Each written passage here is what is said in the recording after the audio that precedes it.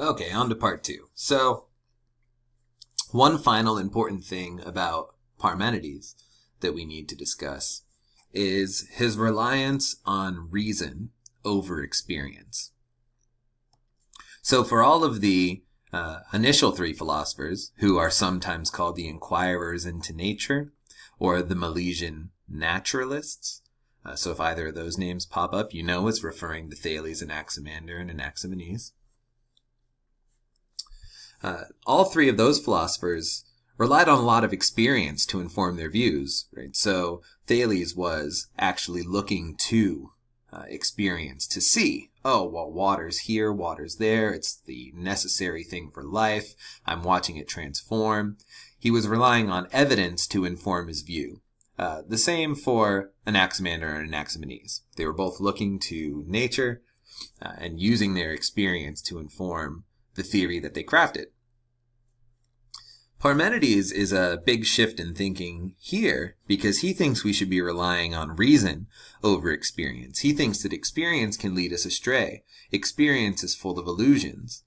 And so that's why he thinks change is actually an illusion, right? So if you're relying on experience, then clearly you're going to think change is real. We see change all the time. I mean, as I'm talking, as you're watching the video tick away on this video, watching the time tick away on this video, you're seeing change, right? You're seeing change literally at every second. Every time you move, think, blink, everything, you're experiencing change.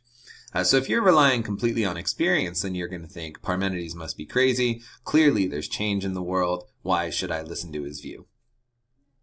But Parmenides thinks that reason is more important than evidence, experience, experiential evidence.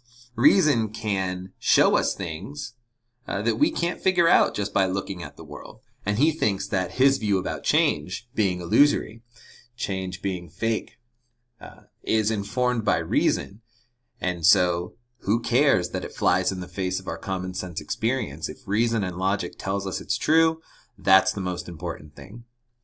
So like I said, we'll look at his argument here soon, but that's the rough idea for why he thinks there's no change and why reason is more important. Okay, so after Parmenides came the atomists, Democritus and Leucippus, and they're sort of a middle ground between the Milesian naturalists and Parmenides. Right, so the atomists agreed with Parmenides that there was no real change. Change is definitely an illusion.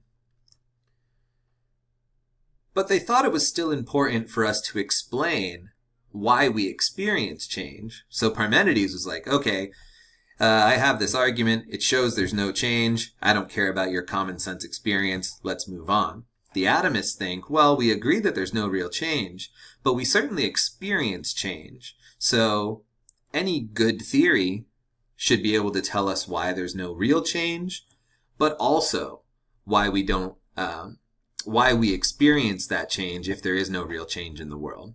Right? So they think that explanation rounds out the theory and makes it more valuable.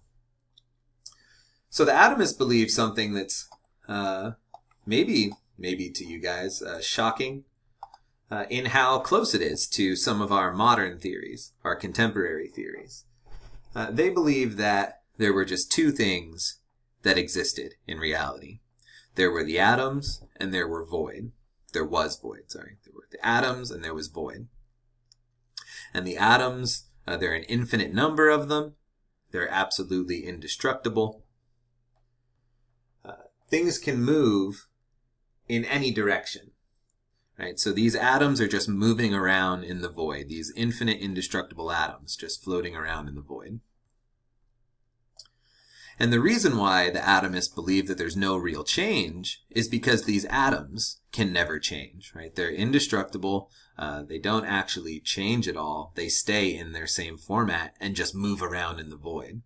So there's no real change. I mean, there's movement, so there's some change, but there's no real change. The atoms don't actually transform into water or fire or people, right? So it's not like there are atoms and then they all start to clump together and then they form a person or they form a mountain.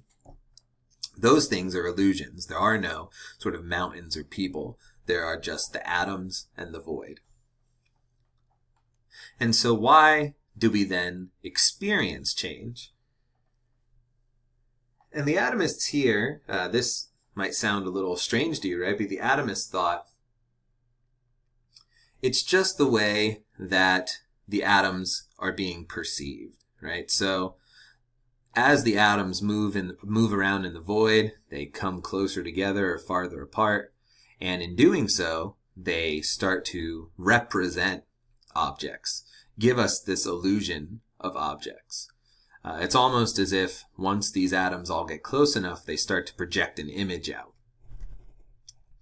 So anything we actually are seeing is just one of these projections, one of these illusions. Really, in reality, they're just atoms and void.